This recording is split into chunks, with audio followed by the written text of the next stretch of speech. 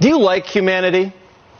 I love humanity, but not everyone does.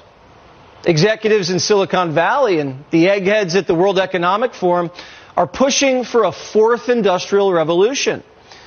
What does that mean? Well, it's going to transform what it means to be human. What the fourth industrial revolution will lead to is a fusion of our physical, our digital, and our biological identities. A fusion, huh, Schwab? Well, what does that really mean? Well, this means implanting chips into your wrists so you can go pay for your groceries that way. Or Google Glass, that turns your eyeballs into a computer. People walking around with virtual reality headsets, living in an alternative reality. But it's not just about dominating your attention with their screens, apps, and devices and extracting all of your information for cash. It's also about control. Once you join their universe, you're dependent on them. You're not as free. They can control you. They can track you. Or they can turn you off. Do I wish I could turn some people off? Yeah, gut felt. But I shouldn't have that power. No one should. But the younger generation of Americans have been raised to be tech dependent. They don't see any harm. And COVID accelerated the tech dependence. Tech resistance is the new battlefield.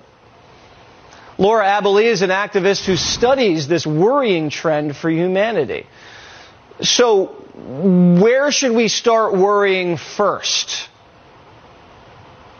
Well, hi, Jesse. Thank you for having me. That's a very good question because actually the transhumanist movement is huge. We're not talking like you've shown just ahead of this of a fringe group of nerds that are working towards this.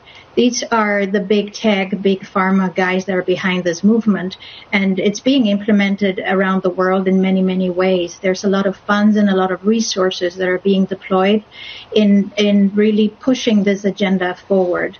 I know that, for example, last year, I think it was September the 12th, Biden signed an executive order, which was the purpose was to channel funding and resources to bioengineering and biomanufacturing.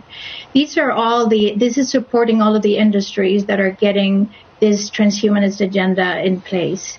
So it's really coming at us from every angle. And like you very rightly said, it's about control. What do you mean when you say biomanufacturing, bioengineering? Like we all get turned into RoboCop?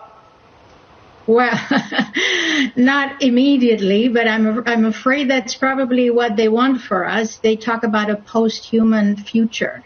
That means we will cease to be the humans that we are right now. All of these industries, transhumanism encompasses a lot of things, from nanotechnology to genetic engineering, bioprosthetics, all sorts of different things.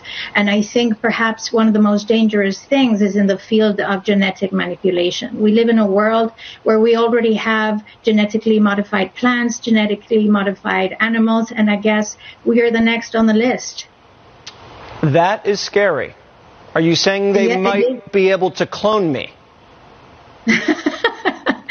We wouldn't be so lucky. Well, thank you so much, and thanks for bringing this to our attention, Laura. You're very big where people can see you, and we appreciate all the hard work you've been doing. Thank you, Jesse. Good to be here.